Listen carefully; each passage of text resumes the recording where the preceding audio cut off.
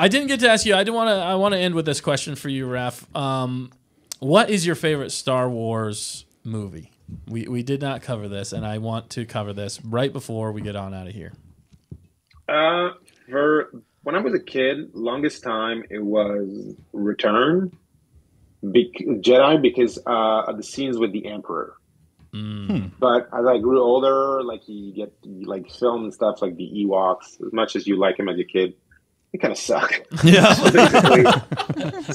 So basically, Empire. I think Empire is one of the.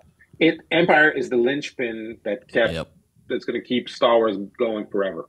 Mm-hmm.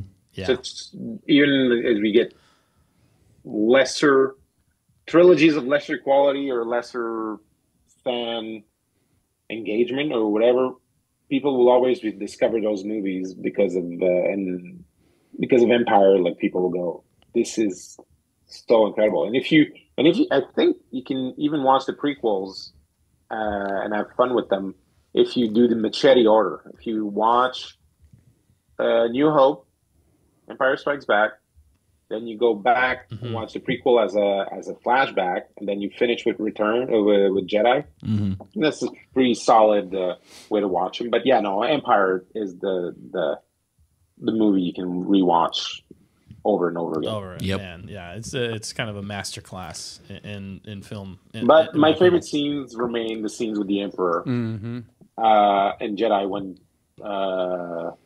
when Vader picks him up silently and throws him down a shaft. Right. Yeah. Yes. Yeah. No kidding. He doesn't scream no. But he never did that. He never did that. Right. That's what we need. We need the original cuts. Yeah. Right. Exactly. Oh man. Well, thank you for answering that question. I was just curious. I definitely needed to ask you that one. But it was a long-winded way of saying Empire. Right. It's a great explanation. It's fine. It fits in perfectly with I want a poster that says the phrase that you said though. Empire's the linchpin that will keep Star Wars going forever. Is that what you said?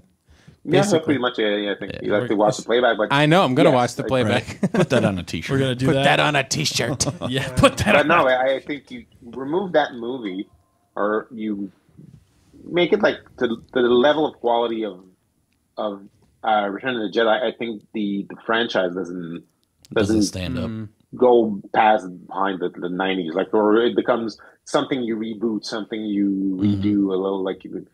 I think it made it like immortal. I would say. Yeah, because not only was the original one fantastic and it blew everybody away, it was such ahead of its time. You know, it was such an event.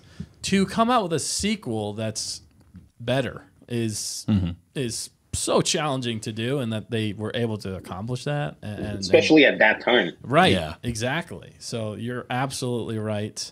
On point. Raph has been on target this entire night. Out of everybody here, he's been killing it.